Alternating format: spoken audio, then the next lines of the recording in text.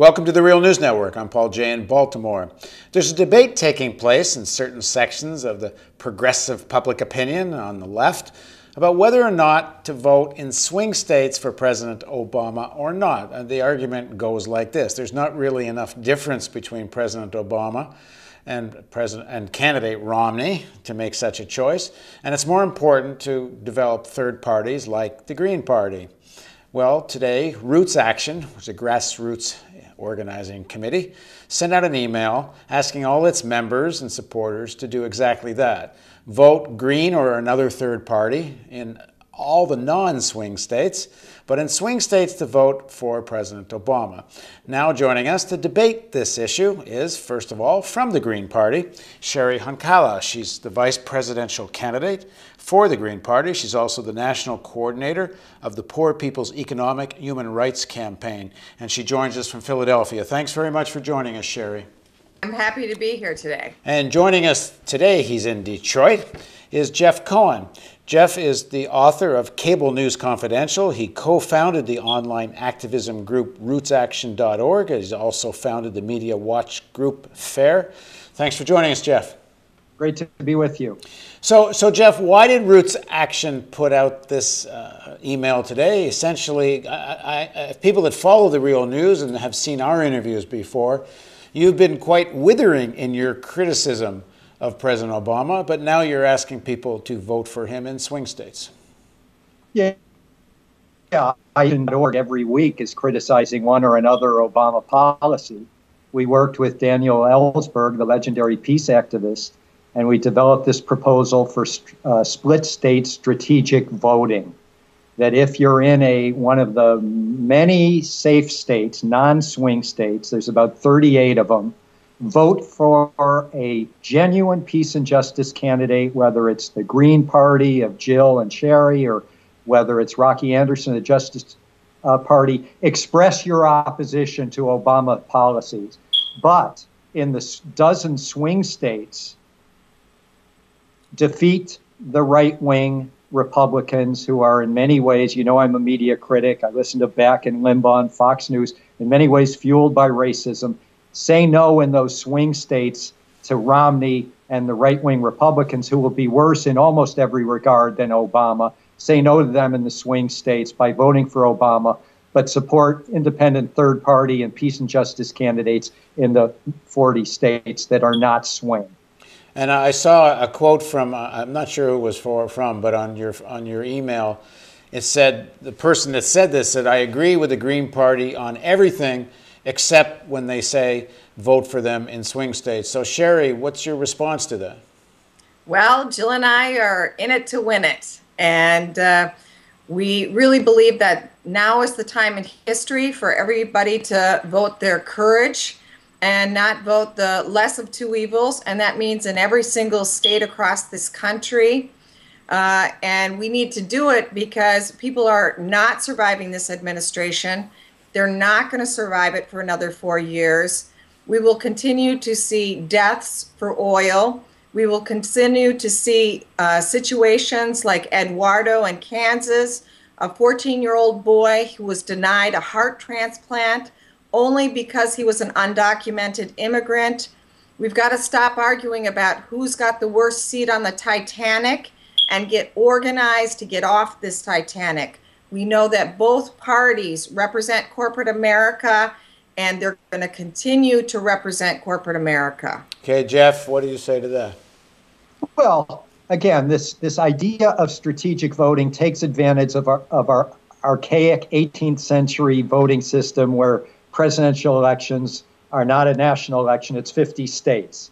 It's a silly system.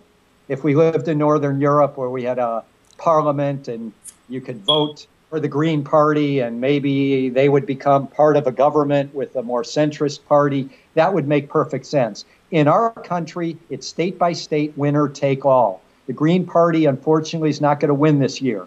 And Romney's going to win or Obama's going to win. So if you're like rootsaction.org, and our approach has been endorsed by Dan Ellsberg and Noam Chomsky and Barbara Ehrenreich and Cornel West and Francis Fox Piven, Jim Hightower, Marjorie Cohn, if you're in a swing state make sure the right-wing Republicans who are worse on so many issues, and again, we're not defenders of the Democrats. We oppose the Democrats at Roots Action week after week. But the Republicans will be worse on Iran. They're worse on reproductive rights. They're worse on the Supreme Court. They're worse on who's appointed to the National Labor Relations Board. They're worse on the environment, even though Obama's been pretty damn bad. So it's a win-win. Build the protest vote, the left vote, the peace and justice vote in nearly 40 states, but don't let Romney win in those 12 swing states, Wisconsin, Ohio, Florida, et cetera, Michigan. Right. Don't let it happen. Don't let the right wing come back in. So, Sherry, do you disagree with Jeff that the Republicans are worse?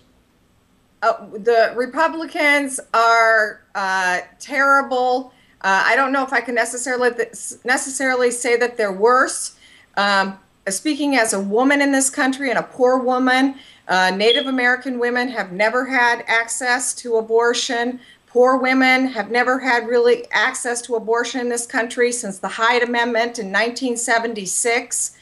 They can't get federally funded abortions. And when we normally talk about abortion, it's just for middle-class white women in this country and doesn't include the rest of poor and working-class women across this country.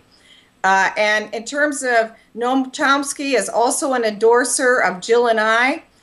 So is Shimako Noble. But hang on. But hasn't Chomsky said he'll vote for you because he doesn't live in a swing state? But I think he said in swing states, hold your nose. I mean, he has said in an interview I did with him, there's nothing wrong with voting for a lesser evil.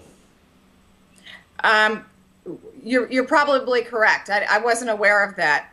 But people like Rosa Clemente and Shimako Noble, Medea Benjamin, these are all folks, Sister Margaret McKenna, all of these folks have been out there helping to build this movement, helping to build this struggle in this country.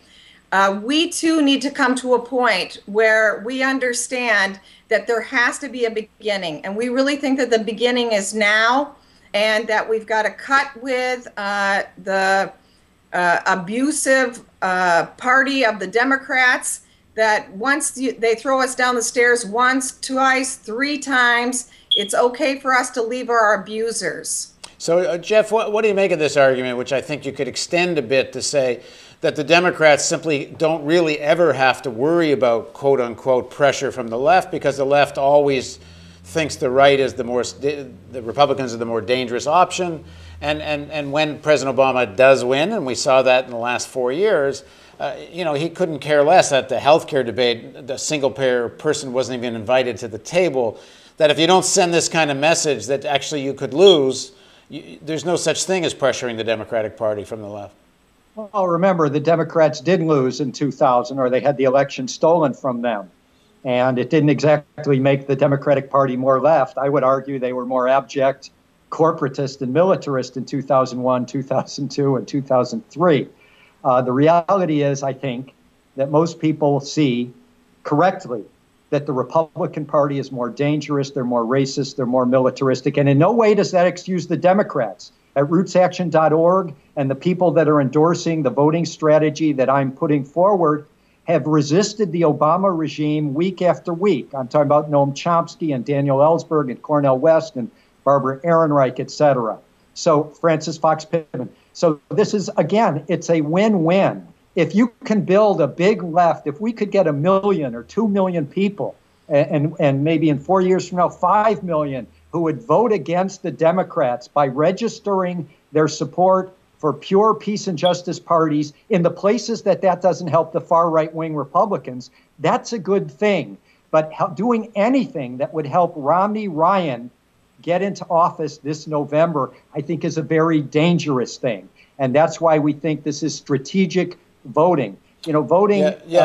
So let me ask Sherry. Sherry, what do you make of this contention? I mean, it's not just a contention. I know you're running to win, but if one looks at the polls, unless the polls are wildly wrong, and I don't think they're likely to be so wildly wrong, you're not going to win.